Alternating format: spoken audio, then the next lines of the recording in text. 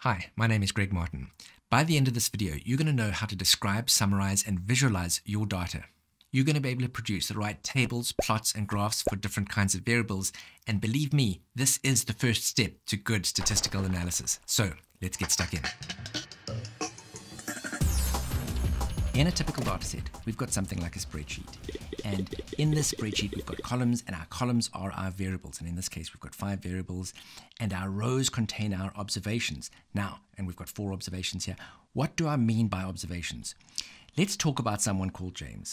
James has got certain characteristics that we're interested in. He's a 27-year-old male. He weighs 75.1 kilograms. He's been categorized as short. And together, we call all of this information about James an observation. And we store that information as data under the appropriate column headings or variable headings. And of course, we can add as many observations as we want, and this is what makes up our data set. Now, the most common 2 types of data that we work with are categorical and numeric data. Let's take a look at a categorical variable like gender. Each person or each observation in our data set can be categorized either as male or female. And you can think of these categories as buckets, into which the values from any other variable can be placed and then compared. So we could compare the average weight or the average age of men and women in this group, for example. Now let's take a look at a slightly different kind of categorical variable. In this case, I want to take a look at height, right? And this is what we call an ordinal categorical variable. Now in the case of height, again, we've got categories or buckets.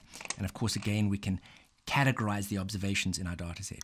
But in this case, the order matters, right? So it's short, medium, tall. That matters. And that's why we call it an ordinal categorical variable. There's a natural order to the categories. Now let's talk about the 2 types of numeric variables. These are numbers. They fall by definition on a number line, but they can fall on that number line in 2 different ways. They can be discrete or continuous. Right, let's talk about age. Age is typically given as a discrete variable. In other words, each observation falls definitively on a value on the integer number line, 32, 33, 34, etc. Weight, by contrast, falls on any number, including fractions between 2 integers, right? So in this example, Barra is 98.3 kilograms. But now we want to talk about how it is that we're going to describe all of these variables. A trick to understanding how your numeric variable values are distributed along the number line is to imagine them actually sitting on the number line. Where there is more than one observation for a particular number, they get stacked upon each other. And as you can see, this turns into an interesting shape, which we call a distribution. And this is an interesting idea that we use again and again and again in statistics. So here we've got a data set, and I've shown the distribution of the numeric variables by representing each observation as a ball. Let's take a look at the most useful ways that we can describe this data. Firstly, the minimum and the maximum values, and these also happen to be the parameters for the range. And the range tells us a little bit about the distribution or the spread of the data. And if we divide all of our observations into 4 equal groups, each of those groups will of course contain a quarter of all the observations, and we call the 2 middle quarters the interquartile range. And this again is telling us something about how the data is spread out. Now the next 3 are interesting because they're trying to tell us something about the middle of the data. Welcome to the course on basic statistics.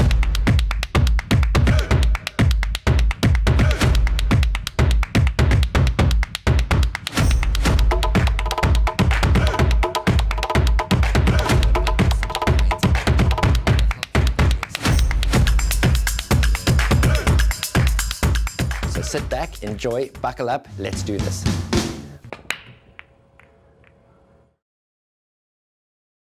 First of all, we've got the mean. The mean is the average.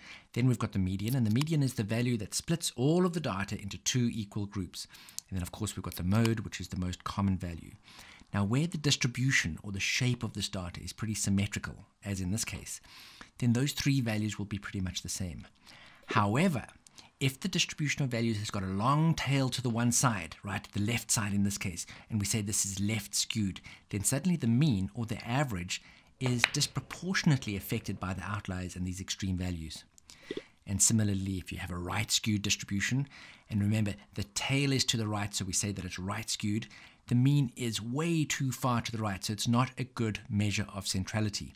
Clearly, when the distribution is skewed, The median is a more robust measure of centrality. And finally, the standard deviation tells us about the average distance from the mean. In other words, how spread out the data is. So if this is the mean, then one standard deviation on either side of that is the average distance of the observations from the mean. And it turns out that if your data is normally distributed like this is, then about 68% of all of the observations will occur within one standard deviation on either side of the mean. And about 95% will be within two standard deviations. So what have we got? We've got the mean, the median, and the mode. They're telling us about centrality, about the middle. Where's the middle of this data? And then we've got the range, the interquartile range, and the standard deviation, and they're telling us about the spread and how spread out this data is. Now, we've got terminology. We've also got terminology that tells us about the shape of the distribution. We've already talked about the idea of the distribution being symmetrical or skewed to the left or the right. If there's one peak, like in this particular data, we might say that this is unimodal. If there were two peaks, we might say that it's bimodal. And there are other distributions that we can talk about. But the best way to get a sense of how to describe the shape of the distribution is to visualize the data. So let's get into that for a bit. A short pause to this video to say a big thank you to Springer Nature. Now this video has been sponsored by Springer Nature. Springer Nature did not create the video. They had no editorial involvement with the video. They take no responsibility for the video. That's the stuff that I'm obliged to contractually say to you. There's a few things about Springer Nature that I want to say to you that I don't have to say, but I want to say anyway. Springer Nature publish some of the most influential scientific journals in the world today. Something that we're not cognizant of in our day-to-day lives is that the science and technology that underpins the lives that we live at the moment, so much of the lives that we live, the medicines that we take, the fact that things work the way they do, so much of the quality of science that we depend on is underpinned by high quality scientific publication.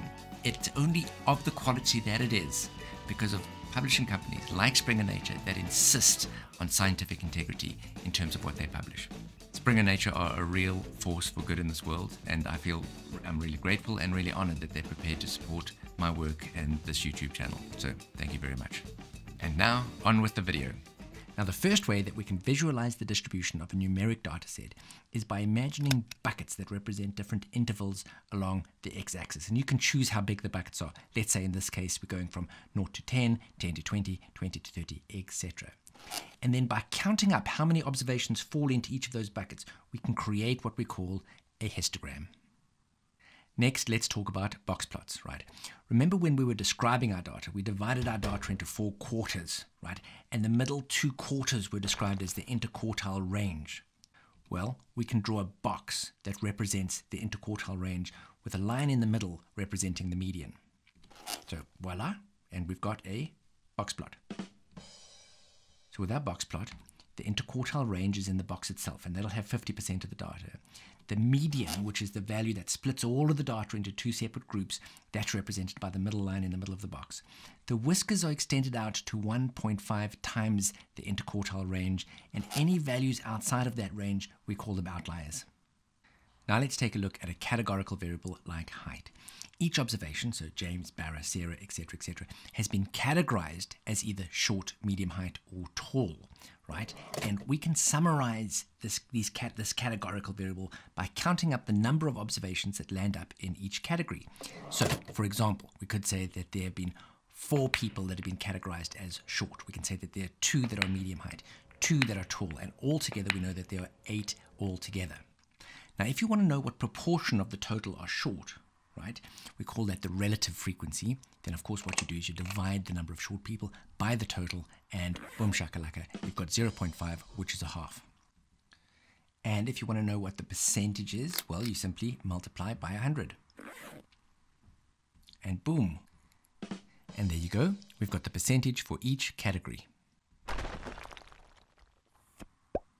If we want to visualize this data, of course, we can use a bar chart where the height of the bar is either the actual number of observations or the relative frequency or the percentage. An alternative is to use the pie chart. There are different reasons for using different graphs at different times, and I'm not going to get into that today. Now let's think about 2 categorical variables, right? Gender and height. The first thing we do is we create a two-way frequency table. Two ways because we've got both of our variables involved now, and we use one in the columns and one in the rows. And again, we can calculate the relative frequency, or the percentage, which can be represented in brackets next to the value. So previously we had it in a separate column. Now we've got it in the brackets next to the value itself. And you can do that percentage by rows or by columns, right? So in this case, I've done it by columns. So I've calculated what percentage each cell is relative to the column total for the column that it's in. So for example, in the male column, 3 men are short. That's 3 out of a total of 5 men altogether. So 60% of the men are short, and so on. Now I'm going to show you two ways that you can visualize this data. So firstly, you can have a stacked bar chart where the height of each column is determined by the actual number of observations. Or you can stack them by percentage so that each column towers up to 100%, making it much easier to visually compare proportions. If you have two numeric variables, how are you going to visually represent them? Well, one thing you can do is you can create a scatter plot. So a scatter plot is where each point corresponds to the x and the y coordinates of a given observation, or in this case, a person.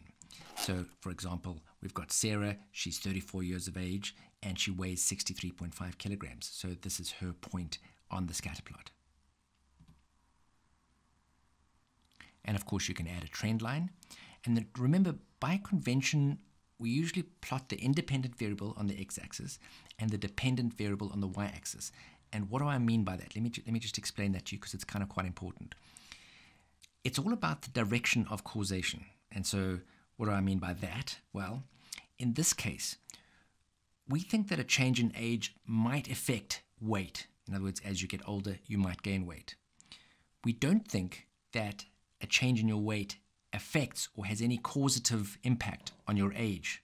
Weight, by contrast, might be dependent on age or might be affected by age. There might be some sort of causative relationship between what your age is and what your weight is. And so weight is a dependent variable, and typically, by convention, we put those onto your y-axis. Now things are about to get interesting. How would we plot two numerics and one categorical variable? Well, first of all, just imagine plotting your two numeric variables one against each other on a scatter plot in the way that we've described already. Now, for each of the points on the scatter plot, we use the categorical variable to assign them into a different group, or a different, in this case, maybe a different color. Okay, then of course we can also draw a trend line independently through each of those categories, one for males and one for females, and voila, we can see two graphs superimposed upon one another, and we can see the difference between the genders with respect to the relationship between age and weight.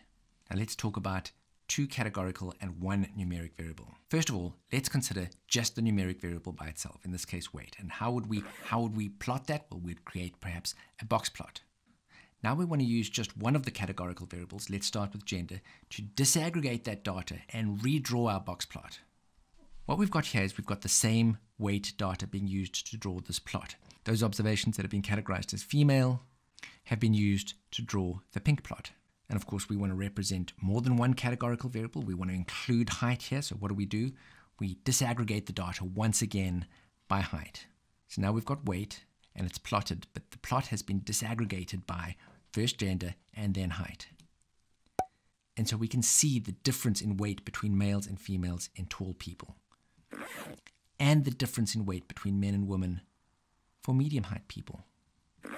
And of course we can see a difference amongst short people, and the difference there seems to be most pronounced. If you want to learn more about statistical analysis and other research methods, then go to learnmore365.com.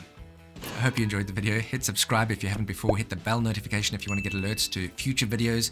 Also, consider becoming a member of the channel and get information about how to get jobs in global health and public health. Have a great day. Take care.